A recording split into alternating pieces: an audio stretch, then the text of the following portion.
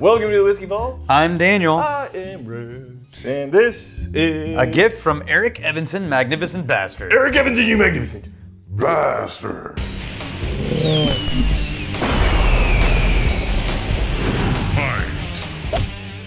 So this is just a hodgepodge of unpoliced words. Kentucky Vintage. Vintage. Okay.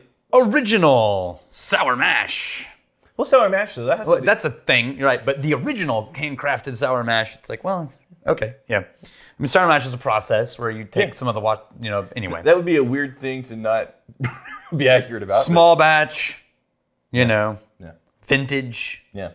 Anyway, So do now you know- they do say in very, very small print, this whiskey has been allowed to age far longer than most whiskeys of its type in the bourbon category. There's rumors that this is around 10-year-old bourbon. Oh. This is the same company, this is Kentucky Yeah. Distillers. This is the same company that does Noah's Mill or Okay. Rowan Creek. Yeah. Otherwise known as Noah Creek Rowan Mill.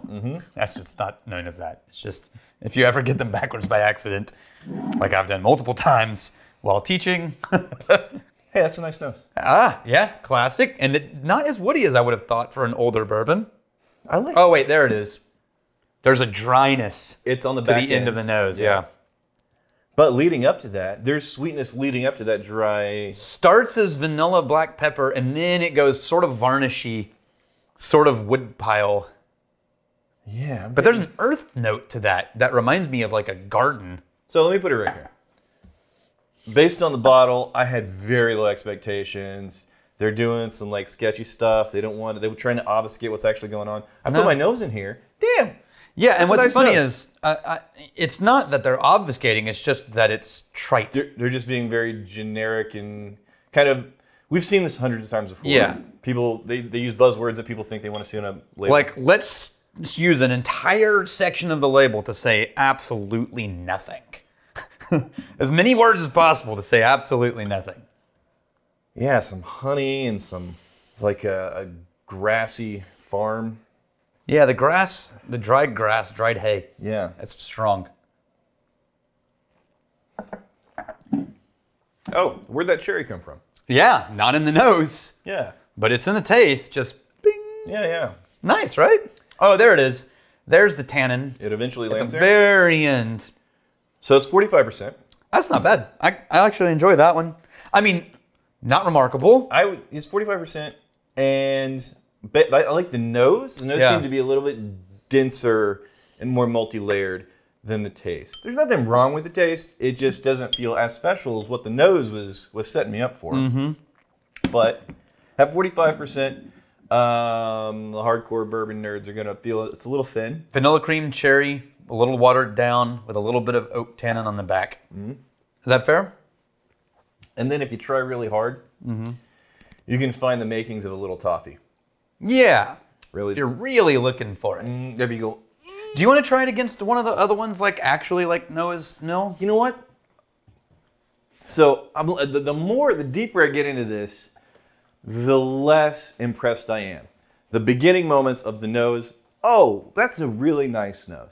Yeah. And then the taste, okay, that's like a nice taste.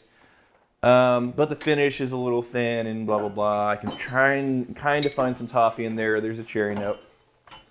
But the more I live with this, very quickly, the thinness is becoming more and more present, which I would not expect from a whiskey that had a lot of age on it. I mean, even if it was a little bit lower proof, I would expect some more dense, rich flavors than that, even at 45% ABV.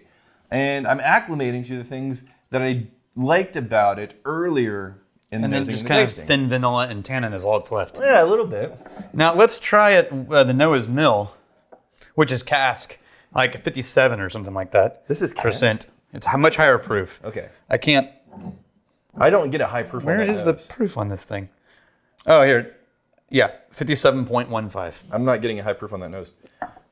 I'm getting a much more present. I'm not getting the same smell either. The vanilla cream wicker That's it. on the Kentucky Vintage. Well, hold on a second, though. Vanilla cream wicker. I was about to sign on to your tasting notes.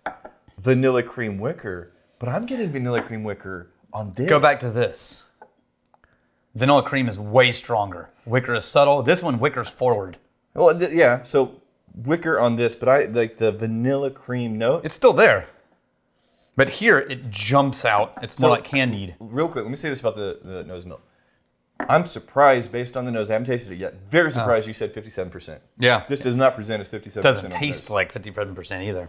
In these situations, I'm curious to put a little... Test of it. Yeah, like, wait a minute.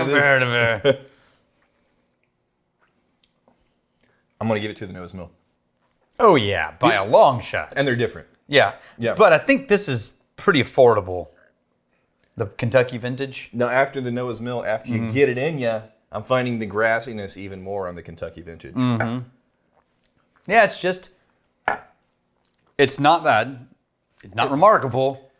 It's meh. Yeah, it's just meh. Meh. It's not bad. It's not amazing. It's just meh. Fair enough. But the nose mill, though. Yeah. Compared to this. I like the Noah's Mill. Yeah. Oh. So, put your nose in the Noah's Mill one more time and think the Irish whiskey vanilla. Yeah. I see what you mean. Yeah. Jason Rar. So I seen a tiki-taki. It's called Tic Tac. It's on Tic Tac. It's Tic Tac. All the kids are on Tic Tac. I have a guy who made a still out of an Instapot. How many MBs want to see Rex and Daniel do this? LOL. Yeah. It must have been voice to text. Instapot. Yeah. It's spelled WRECKS. Rex and Daniel. Yeah. Instapot. Huh? I mean, if you can get a covering over it to get the evaporate off, I mean, it's possible. In theory, yeah. It's possible. Did you see, we did a Tic Tac. Me and Dan and Alex kind of went viral. You did a Tic Tac? Yeah. We went viral on a Tic Tac. Really? Yeah. Who has the account? It's Whiskey Tribe. Oh, we have a Whiskey Tribe Tic Tac? We started a Whiskey Tribe Tic Tac. How did you go viral? Really? Yeah. It was like 1 million views in a day. No! Really? Yeah. How? It's at 1.5 now. How? The TikTok was only supposed to be to capture and commemorate like the shenanigans and the ridiculousness. Because like we're working, we're editing, and it's like we don't want to pull out all the cameras and capture this for a full-on episode. Right. But hold up the dumb phone, and then maybe we upload a couple. So the first couple we did, it's just nonsense around the office. And then we thought, okay, well maybe we just lean in to what we know is popular on TikTok. Let's make a little TikTok thing that we know is probably going to perform well and see what happens. Okay. And it was the whiskey bang. How you open up a bottle, bang it, the cork flies out. Right. I was walking people how to do the whiskey bang. Right. It's like 1 million views in a day. It's like a quick tip on opening up a whiskey. Yeah. All right. And this is what you do. You don't tell people that it's fake whiskey. Because what you want are their sweet, sweet comments of people going, making the same joke. That's alcohol abuse. Yeah. But as far as Tic Tac knows, the Chinese spyware. It's interaction. Yeah, people are like, oh my gosh, so many people are watching this and interacting this. In the rewatchability, because you see somebody do a party trick, it's like, wait, was that real? Yeah. Did that just happen? So. Wow. Well, I was talking, but we're getting way off topic here. Yeah, no kidding. The thing with Tic Tac is, and the reason why it was just supposed to be a place to capture shenanigans, and it will be just a place to capture shenanigans. There's no real benefit to having a huge presence on Tic Tac unless you are actively going out and courting sponsors to play that game. And Nope. Yeah. Well, that's cool. Congratulations. That seems kind of like a big deal. It's not congratulations. Well, I mean, 1 million, that's not a big deal? No, it's not. Oh. No, I don't want. What's a big deal on Tic Tac?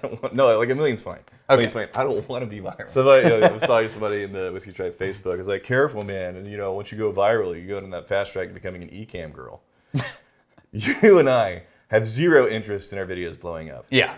Outside the content needs for the business and the community. Yeah, we don't want to be any more than volleyball famous. That's it. Yeah. Yeah. Have we explained? We've talked about that. I think some point we talked about that. Yeah, but to get recognized at the Costco. Yep. Nope. Thanks for watching. Yeah. That doesn't really make me feel like I'm doing a good job. It makes me nervous. Yeah. It's like, who's watching me? I can't do anything. I want to do some shady shit. Yeah. Who's watching me? I want to steal a candy bar. I want to beat up that kid. Yeah. That kid had it coming. Gnome Dirty Daniel. All right. Gnome Dirty Daniel. I'm waiting for the day when Rex throws his head back and just pops off, and then Daniel just continues the episode with his head on the table. Bam! Yeah, we should get bobbleheads though. Oh, I would do a bobblehead. See, I That'd be would kind do of fun. Bobblehead like that, and then what do you do? I don't know. What would my bobblehead be? You would be. This is you just wandering around. Yeah, just mine just go. No, mine has a little button that you push and it says it's around here somewhere. All right. Yeah, we stopped talking about the whiskey a long time ago. Yeah, but the vintage is. There's nothing else to say about it because it's so meh. Yeah. And Noah's Creek Mill, on the other hand, It's classy. Noah. You know why it's good? Noah Rowan Mill Creek. You know why it's good though? Yeah. Because it's vintage. You're defining stealing and drinking. It's small batch. If you fight me, fight for a friend. You steal me, you steal you. Sorry. And if you drink, may you drink with us.